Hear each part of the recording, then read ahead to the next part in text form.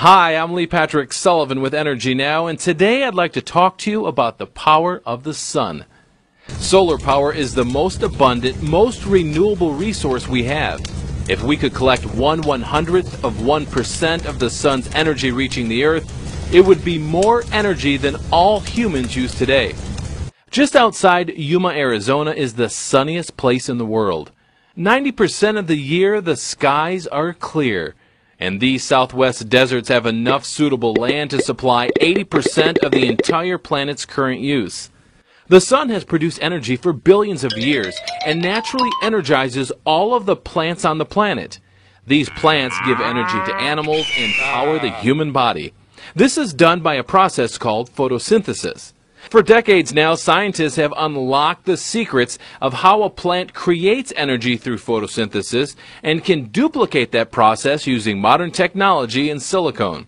This process of creating electricity from the sun can power our homes and cities. There are two ways of capturing the power of the sun. First is photovoltaic devices, more commonly known as solar cells. They change sunlight directly into electricity.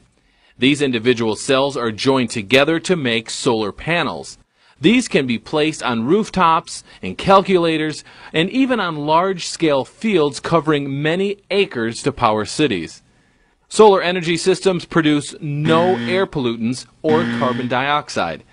And because they can be placed on the top of existing buildings, they do not require extra land for power plants. Another way to capture the sun's energy is by capturing its heat. Solar thermal electric power plants generate electricity by concentrating solar energy to boil water, which then produces steam. This steam turns a turbine, which moves a generator to produce electricity. Solar thermal electric plants consist of fields of mirrors to reflect the concentrated sunlight onto a receiver. The receiver then collects the solar energy and converts it to heat. The production of energy from solar thermal plants work essentially the same as fossil fuel power plants. But instead of producing steam from burning fossil fuels, the steam is made by the sun. The only downside to this source of technology is that the power only exists as long as the sun is up. To help solve this problem, other forms of solar technology have been explored.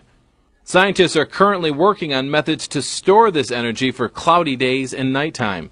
One way to conquer this problem is building new power plants that combine a multitude of renewable energy sources. Using solar power and wind power and biogas could do this. When one method is not creating electricity, the other could take over. Other methods such as storing excess power in batteries could also be a possible future for solar technology.